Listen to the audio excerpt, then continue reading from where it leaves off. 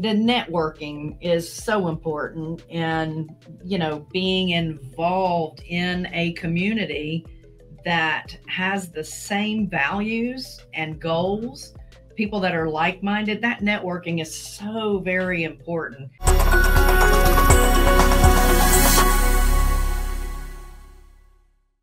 We'd love everybody in the world to put their money in our fund, but we also have friends that operate funds and syndications, and that we're happy to refer to other people because we know those operators as well. So, you find one good one, ask them, who else would you recommend?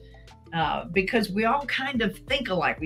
Those of us that think alike stick together. And you've done such an incredible job of doing that through Freedom Founders, the group of people that you have chosen not only as trusted advisors, but the people that are coming in as members of Freedom Founders. It's just amazing how you've been able to pull just the right matchup of people.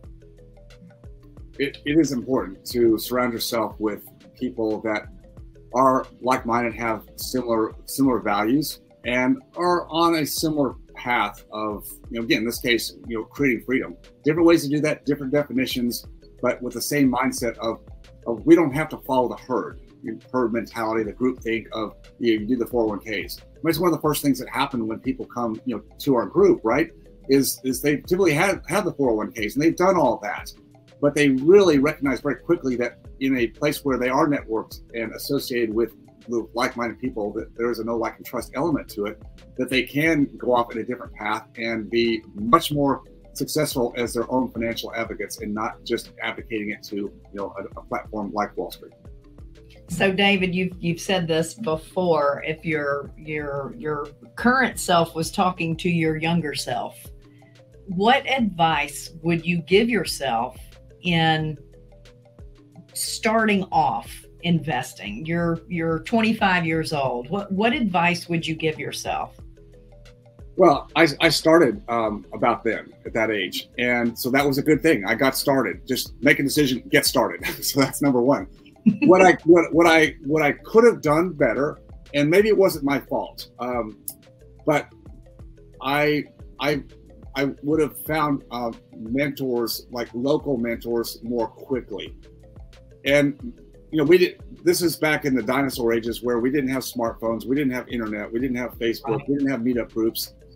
There probably was some kind of real estate group but how do I didn't know how to find them. I I didn't know. Today, it's so easy to get connected. So I'd say make a decision, get started, but surround yourself, find somebody, a group, or a mentor. What I have found is that I've been a mentor now to mentees in the same regard that I wish I would have had, where I have deployed capital, and you do the same thing. When you deploy capital with somebody who is a boots on the ground investor, rehabbing houses to fix and flip or hold as a portfolio asset, they'll ask you for advice. I mean, the smart ones will. The smart ones say, and of course, you're not going to loan money unless you think the business plan is relevant. But you're there not only to deploy capital with them and help them with that aspect, but also you've got all these years of advice. Why not access that while you're building your plan?